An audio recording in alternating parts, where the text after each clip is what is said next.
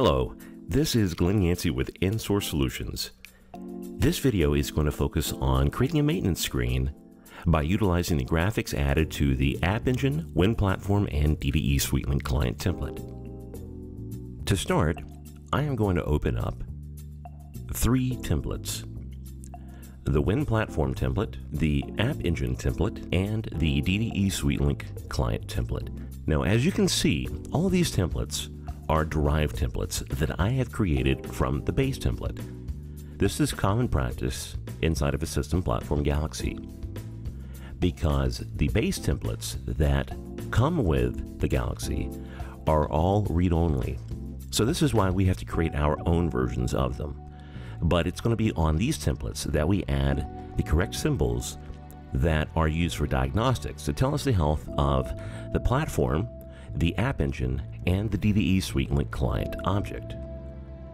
So as a quick recap, the platform object is a representation of the computer that the software has been deployed to. Because a Galaxy can be distributed across multiple machines, there will be a platform instance for each machine. But from this template, I will add one graphic and derive multiple instances from this WinPlatform template that will all inherit the same graphic. The same thing with the App Engine. The App Engine will belong to the WinPlatform to let us know that that particular platform is an automation object server. The App Engine tells us the health of the process running on that machine, so things like scan cycles. And then on the DDESuitelink client object, this object, when created in its instance form, will be the gateway between the Galaxy and the control world by communicating to the drivers that talk to the PLC, such as the DA and OI servers. So let's get started. On the WinPlatform, I'm going to hit the plus sign to create a new symbol. Now, in versions 2014 and earlier, there was a graphics tab at the top, and that's where you would do this. In version 2017 and higher, the graphics tab has been incorporated into the attributes tab underneath the symbols. So underneath symbols, I'm going to hit the plus sign, create a new symbol name.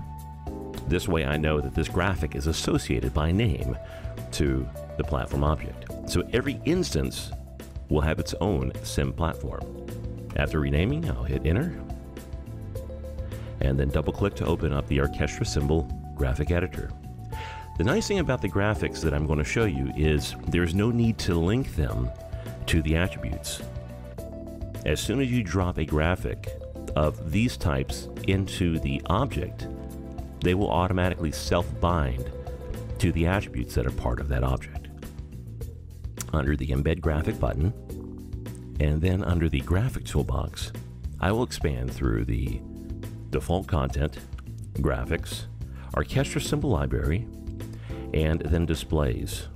Inside of Displays, there is a graphic dedicated for each system object type, such as one for the WinPlatform object, one for the DDESuitelink object, and one for the App Engine, in the event that we have an automation object server pair. If that is not the case, then you could use the engine primitive display for just a single App Engine. So now I will select WinPlatform Display, drop it onto the screen, and that's it.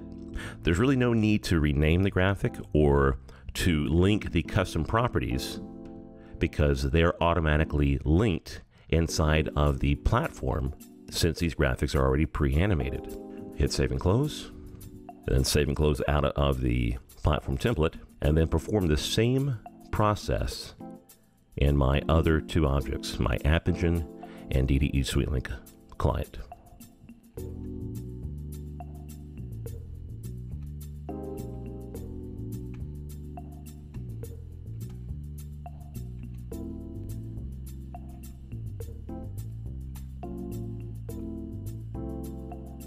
Okay, graphics have been created.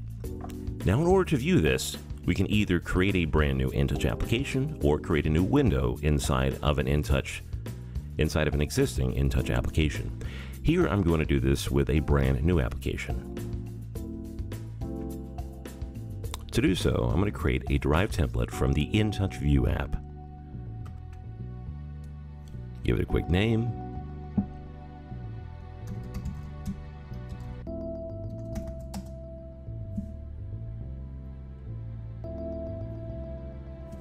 And now I will create a new window. Once I go to my Embed Graphic button at the top, I will choose instances rather than the actual graphic window. And here I'm going to choose my app engine. There is that sim engine there. Add that to the screen. Same process with my platform.